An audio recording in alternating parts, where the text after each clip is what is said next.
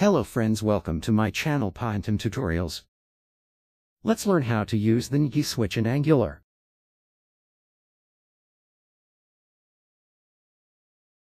Now we have 4 switch cases. Those are case 1, case 2, case 3 and case 4.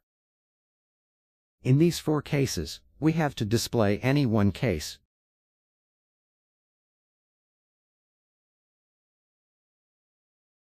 For that, we have to add a property with the name displayCase in the TypeScript file. This property is going to be a type string.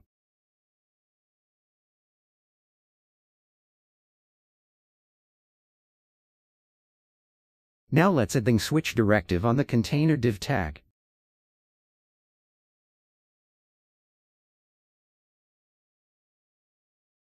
We have to assign the displayCase property to the ngSwitch directive. Now we have to add ngSwitchCase to each line, and to each switch case we have to add case value. We need to wrap the case values in single quotes because the property type is a string, and apply a switch case to each line.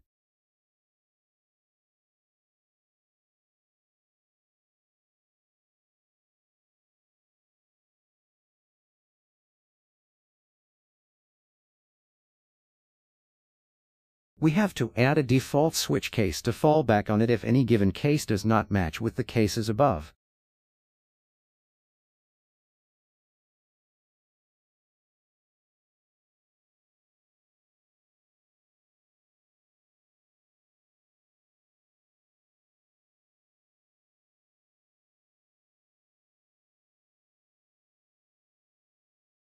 Let's add case 1 to the property and see the result.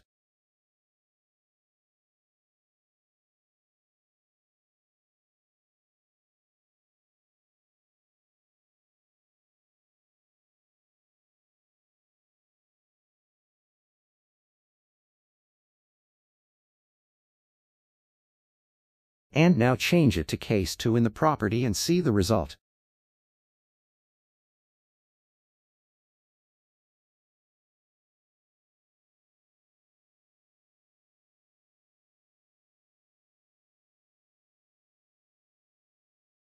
And for the final test, let's add case 100 and see the result.